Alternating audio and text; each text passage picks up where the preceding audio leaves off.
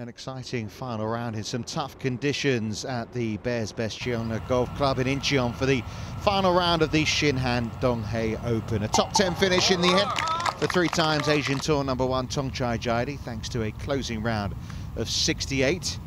One of the top Korean finishes was Sung Lee, former Asian Tour winner. Nice little chip in there on his way to a superb round of 66. Overnight leader Thitipan Chwaiprakong had a 4-shot lead at one stage, but in the end had to settle for 6th place after struggling and shooting a round of 75. Malcolm Kokusinski secured his Asian Tour card and went a long way to doing so for 2017 with his best ever finish on the tour, 68, leaving him in a tie for 4th place with this man, Scott Hend, looking for a 3rd win of the year. The Australian, well, had his chances, derailed though by a double bogey at the 12th. The 68 though, another good finish from Hend.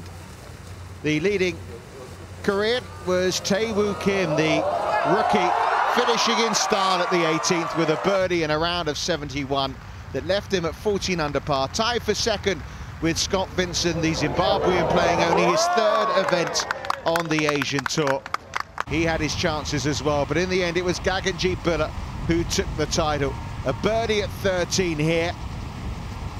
Another one came at the very next hole, the 14th, to make it 6 birdies in a run of 9 holes. And it was the platform that gave Bhullar the victory.